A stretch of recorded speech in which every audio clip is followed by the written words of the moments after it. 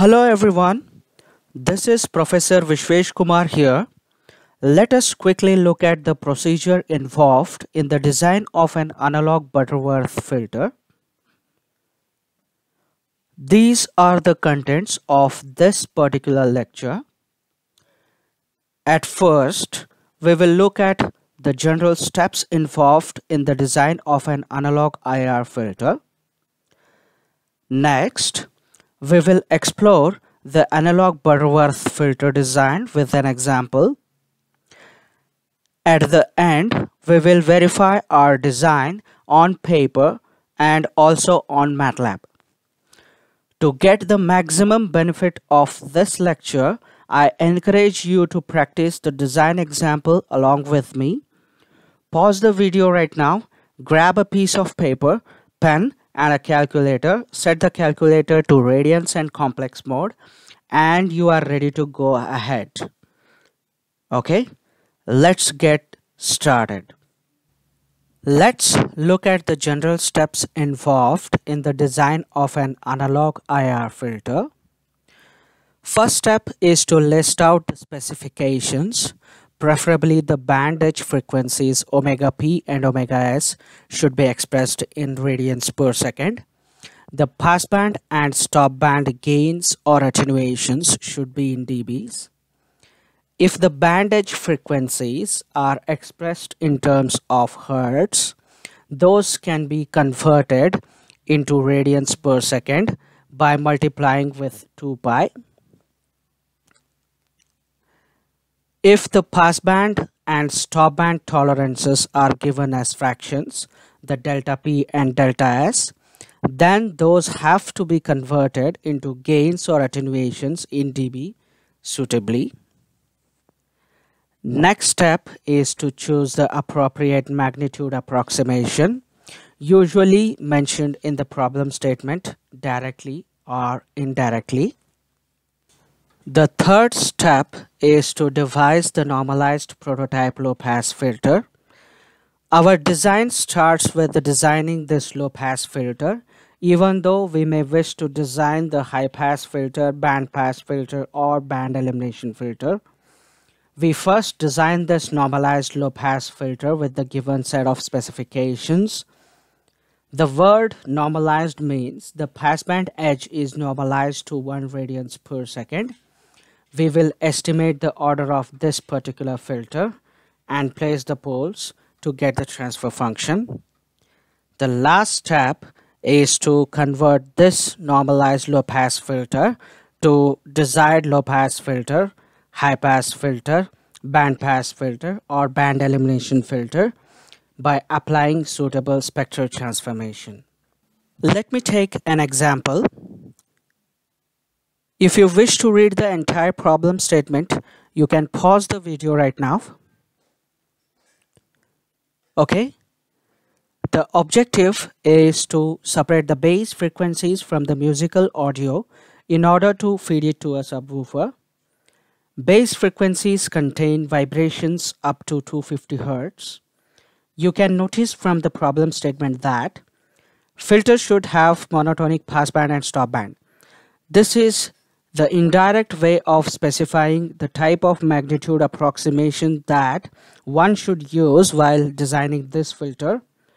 Butterworth approximation satisfies this constraint. Filters should offer maximum attenuation of 3 dB in passband, minimum attenuation of 20 dB in stopband. The stopband edge is kept at 1 kHz. The solution to this problem is to design a low-pass filter with Butterworth magnitude approximation using the given set of specifications. The specifications are listed as follows: the passband gain of -3 dB, the stopband gain of -20 dB, the passband edge of 250 Hz converted to radians per second by multiplying with 2 pi. Similarly, the stopband edge of 1 kHz is converted to radians per second as well by multiplying with 2 pi. Next up, we will devise the normalized low-pass filter. This is the normalized low-pass prototype from which we will obtain the desired low-pass filter by applying low-pass to low-pass transformation. The normalized low-pass prototype filter will have the same passband and stopband tolerances as that of the desired filter, that is Kp is equal to minus 3 dB, Ks is equal to minus 20 dB as specified in the problem. On the other hand, the normalized low-pass filter will have the passband edge of 1 radians per second, hence the name normalized prototype, and the stopband edge frequency of omega s radians per second.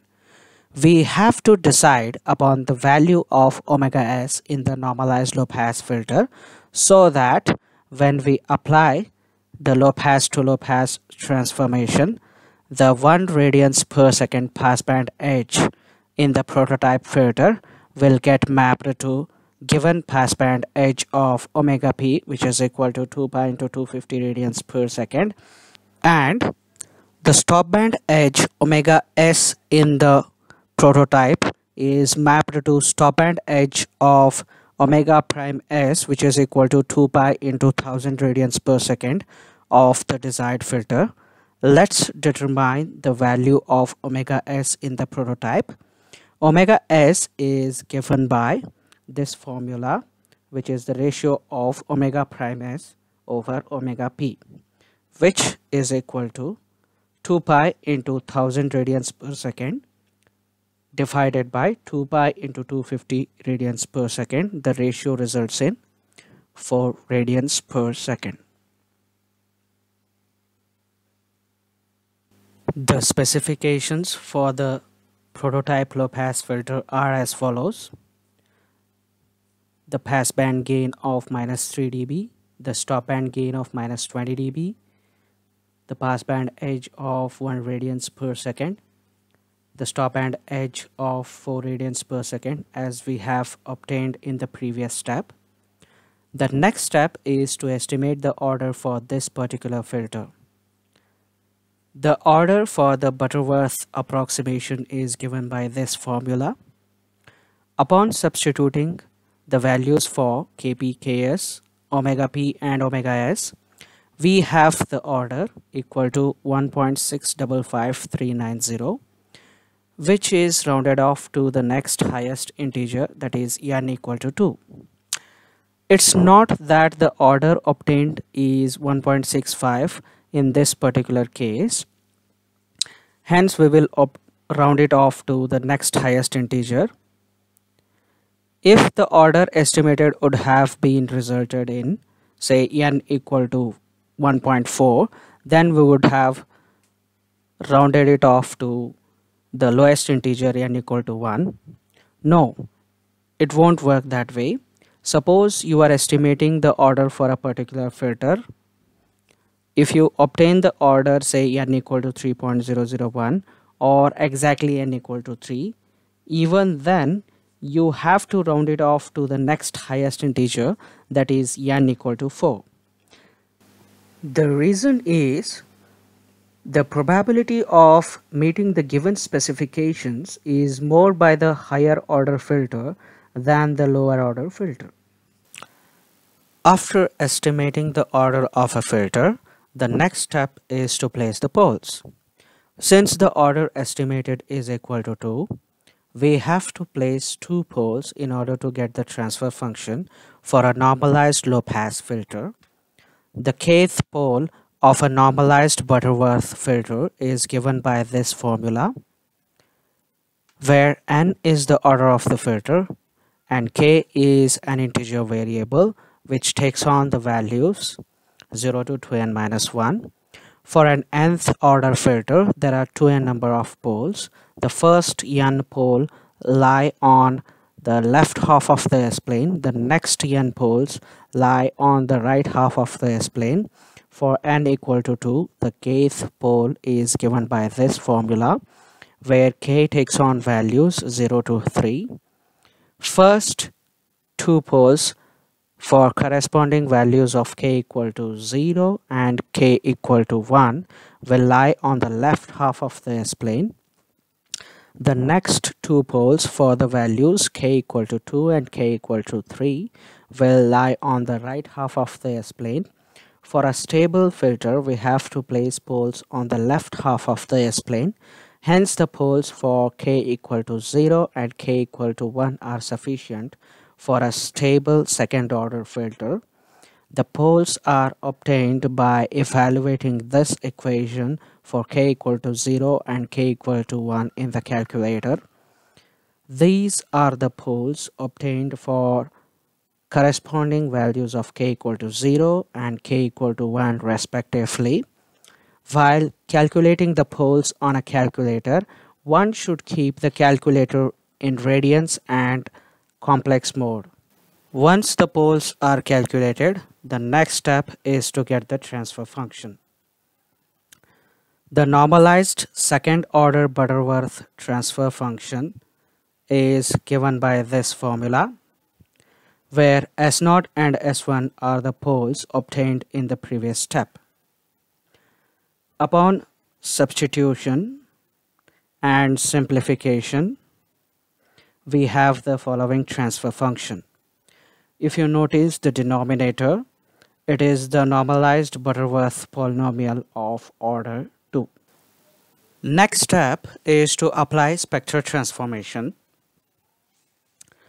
In this particular case, the desired filter is a low-pass filter with 250 Hz of passband edge frequency. Hence, we will apply a low-pass to low-pass transformation. In case of Butterworth filter design, the cutoff frequency is applied for frequency transformation instead of passband edge of the desired low-pass filter. The cutoff frequency is given by this formula. In this formula, we need to substitute the value of omega p from the desired low-pass filter specifications. Of course, there are two choices for the cutoff frequency of a Butterworth filter. The reason behind choosing this particular formula over the other formula is we will exactly match the passband specifications and we will do better in the stop band. This point I will clarify when we complete the design and calculate the magnitude response for stop band edge frequency. Let's calculate the cutoff frequency omega c by substituting the values omega p, kp and n. The cutoff frequency is approximately equal to 1572.66 radians per second. Now we will apply frequency transformation. The s in the transfer function is replaced by s over 1572.66. After replacing the s with s over 1572.66 in the transfer function and simplifying, we obtain the final transfer function of the desired low-pass filter with passband edge of 250 Hz and the stop band edge of 1 kHz. To verify the design, we need to calculate the magnitude of the filter at passband and stop band edge frequencies and compare the same with the given magnitude specifications.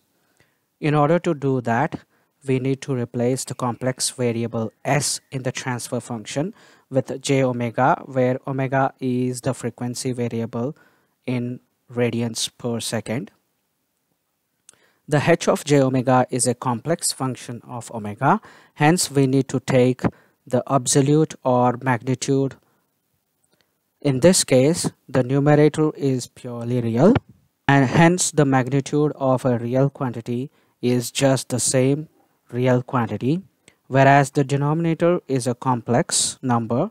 We need to take the square root of real part squared plus the imaginary part squared.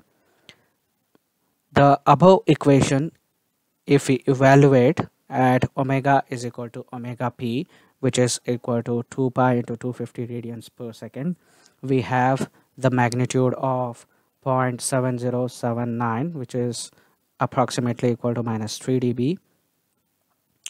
If we take 20 log to the base 10 of 0.7079, which is in fact minus 3 dB. Similarly, if we evaluate the above equation at omega is equal to omega s, which is equal to 2 pi into 1000 radians per second, we have the magnitude value of 0.06, which corresponds to the value of minus 24 dB, which is less than minus 20 dB. From the above verification step, we have matched the passband specifications exactly, and we did better in the stop band. As you can see, the magnitude at stop band edge frequency is way less than the specified gain of minus 20 dB in the stop band. Let's verify our design using MATLAB.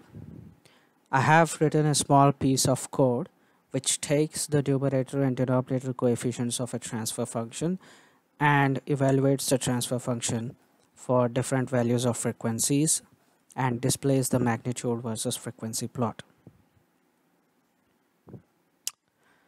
You can pause the video and take a look at the code. Okay, you can notice in the code B is the vector containing numerator coefficients, A is the vector containing denominator coefficients. If we evaluate the transfer function for different values of frequencies, we get the following plot. The x-axis is frequency in radians per second and y-axis is magnitude in dB. If you inspect the plot, I have marked the passband and stop band edge frequencies. The markers shows the frequencies and magnitude values at 1572 radians per second, which approximately corresponds to 250 Hertz. We get the magnitude of minus 3 dB. At 6280 radians per second, which corresponds to 1000 Hertz, we have a magnitude of minus 24 dB.